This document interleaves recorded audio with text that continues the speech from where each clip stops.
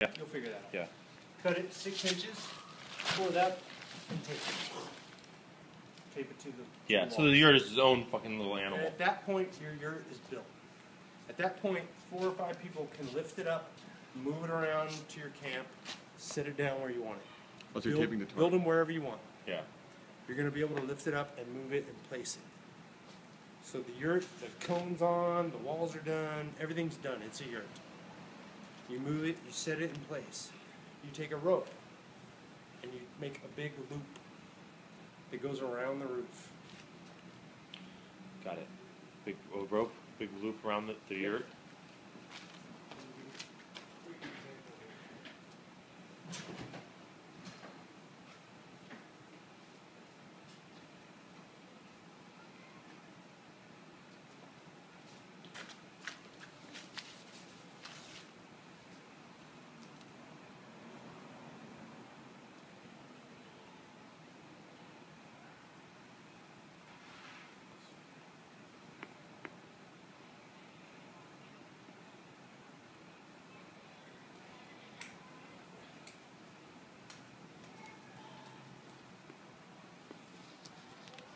You're going to make a big long loop. I'm just going to take the 2 ends, do a simple knot. I got it. Oh, you got it. It's just a single overhand knot. You're going to make a big loop. This is going to wrap over the top of the roof cone. You want to make it long enough, like pull it around. This goes over the Make it toe. long enough to where you can reach it on all 6 sides. Okay.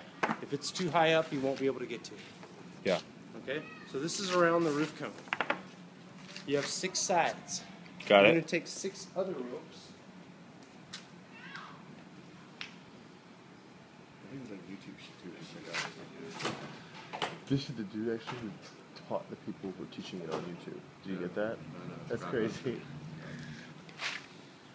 You're going to take 6 other ropes, and you're going to go That's what I thought you were gonna do. normally in the middle, but at the door you're going to go one side or the other, obviously. And you're going to go down to rebar. You're going to tie it tight. Got it. That straps it down. You know, you get your loop around the peak. You got 6 ropes coming down each side. What kind of pressure are we talking? Not much. Not much. Nope. No need for it. Nope. Wind As long- comes, what as happens? long as the rope's not like fucking sloppy. No, it won't You'll be. be fine. Yeah. And you'll, if during a dust storm you see your yurt going like this, Cool. tighten the ropes up. So I thought people were making hinges with tape and Oh god, dude! don't do I've that done dumb shit. I've done that. That's no. that's what Camp Danger's talking about now. No, do not do that. Do not do that. I Do won't. not I won't. do I won't. Another, I'm gonna trust another- you. Trust me. Another tip: Put on this. as these ropes come down, they're going to want to crush into your yurt. So the same way that we're going to tie your Well, only the one is really touching the yurt, right? no, each one of your side wall things is going to want to crush into your yurt.